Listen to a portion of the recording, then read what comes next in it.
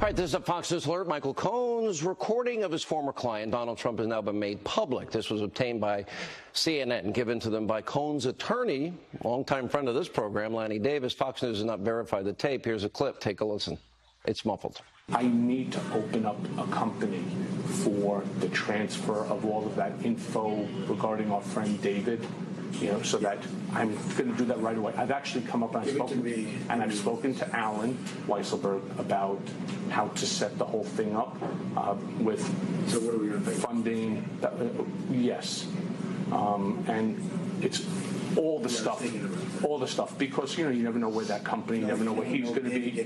Correct. So I'm all over that, and I spoke to Alan about it. When it comes time for the financing, which will be what financing? We'll have to pay you. So no. I got.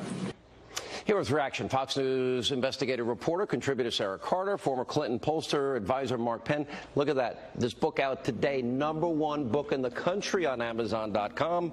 Right now, The Russian Hoax, the illicit scheme to clear Hillary Clinton, frame Donald Trump. Fox News legal analyst Greg Jarrett. By the way, right after this show, Greg is going to be hosting a live online book signing. He can obviously write it out to you.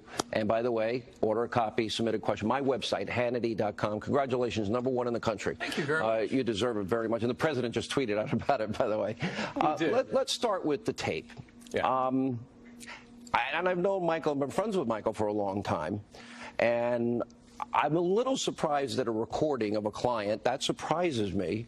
But with that said, as I listen to all of this, I'm listening to something that never happened. Right. That it was a billionaire, and they're just saying, I don't want the divorce to come, records to come out, because divorces are always usually ugly, right? Yeah. And then they talk about, well, pay cash or check, it's muffled. Right. Well, I don't see anything here. I see a dud. There's nothing illegal about paying somebody who wants money in exchange for remaining silent. I used to negotiate contracts all the time. Aren't they called non-disclosure? Yes, to make people go away and be quiet. There's nothing illegal about it. People do those deals whether things really happen Sure. or not? And look, he's a billionaire. There's a fine line between somebody exercising their free speech to talk about you and extortion to remain quiet. Is it often cheaper for people to it's the pay cost than of doing business. I used to tell clients this all the time. It's sort of a nuisance value settlement for a billionaire to pay $150,000. But he never paid a nickel. That's the important part to remember here. And whether there's a discussion about paying cash or check, none of it ever happened. So no crime does it matter that the American Media Corporation? Yes. Does it matter that they bought a story and didn't use it? No, it's up to them. They bought the rights to it. For all we know, They're going to say, well, it's a campaign contribution. Donald Trump could have bought the rights from them. I mean, these things are negotiated among parties all the time. No legal issues at all. None whatsoever. It is not a crime. This is all just a red herring to smear the president about personal matters that have nothing to do with the Trump-Russia collusion hoax. Let me go to Sarah. Sarah, I listened to it closely. It sounds like a conversation between a lawyer and a client about just, how do you deal with stuff that comes up in a campaign and not have big problems, but nothing happened. That's right. It's not very clear, but one of the things that I think was interesting was the way he was saying, Mr. Cohen was saying, no. It wasn't like he was saying, no, we can't do that. I mean, if that's the assumption. He was saying, oh, no, we're not going to do it that way. That's the way it came across to me. Now, we don't know unless we talk to Mr. Cohen not do it and what way? President Not Trump. do it that way. What does that mean? Is that talking about cash or a check? Yeah. So he was saying, oh, no, not cash. That's the way it sounded to me. Yeah. But we have to talk. I mean, obviously, Mr. Cohen has to speak. Lanny Davis did come out and talk to CNN, and he said he wanted to have this side of the story. But I'm kind of stunned like you are, Sean. The fact that the attorney would be recording this and apparently without his client's knowledge and then using this later, and also shows how far they're willing to go to squeeze people to try to get something out of them. And this is a real smear campaign. Of course, this was a decision that Donald Trump made 10 years ago. This is something that's coming out. I'm sure it's publicly embarrassing for him and his family, and it's probably very difficult. But in other this words, like when they're talking about, well, we have a right to fight, not to release the details of a divorce. If you're running for president, I don't think anybody wants that out. That's right. Nobody wants that out. And it appears, though, what's happening here is they're doing everything in their power to pressure Michael Cohen to get everything they can from him. Kind of like to squeezing spear Manafort, putting the screws to him so that he'll sing or compose, so that he'll then, you know, eventually the information could be used to prosecute or impeach Trump. Sounds like Judge Ellis III. All right, let me go to Mark Penn. Mark, breaking news, obviously. We had you on about a different issue, but you're a longtime Clinton pollster. You're one of the few Democrats, like Alan Dershowitz, that has looked at what has happened here as it relates to FISA warrants, lies paid for, unverified, to get warrants to spy on opposition party candidates, and literally, even though it's unverified, fed to FISA judges like it's gospel truth, and how dangerous this is for this country. Well, I completely agree. I think it is an incredible violation of American civil liberties that the dossier was seen as credible evidence to use a secret court, which is really for ferreting out terrorists, to spy on Americans in American political campaigns.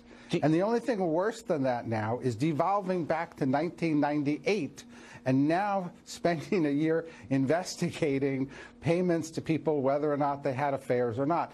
This is bringing this country down. Do you really? I honestly have never seen it this bad. I mean, if Donald Trump cured cancer and gave every American $10 million, I am convinced the media would still hate him. Even if he adopted their full agenda, they would hate him. There's nothing. It's like if Donald Trump tweets a single word they don't like, they're like hyperventilating all over the media. Well, it's rather remarkable when you look at the NBC poll that basically NBC says, well, they disagree with everything he's doing, and his job rating goes up. His personal favorable goes up. By the way, he's at his highest intensity of support goes up. You're right. It's incredible. So something else is going on in the country. And you're a pollster. The polls really have to capture. I'm a pollster, and something else is going on in the country. There's several narratives going on at once, and too often only one side of that narrative is being. There's a very strong economy. People want a country that stands up. Do you see a blue wave, or do you see there's a lot of stuff they don't like? Do you see a blue wave? There's a blue edge. Look, there's a blue edge. Anybody after 2 years, you know, usually Congress turns over. There's still a blue edge. But remember, Trump is actually stronger than people think. The economy is stronger than people think. I think this misjudging, this hysteria, this going to socialists is in fact hurting the Democrats' chance to win. They're doing the right thing. They should stay exactly on the path they're on. I know you're totally I knew you wrong would say that. All right.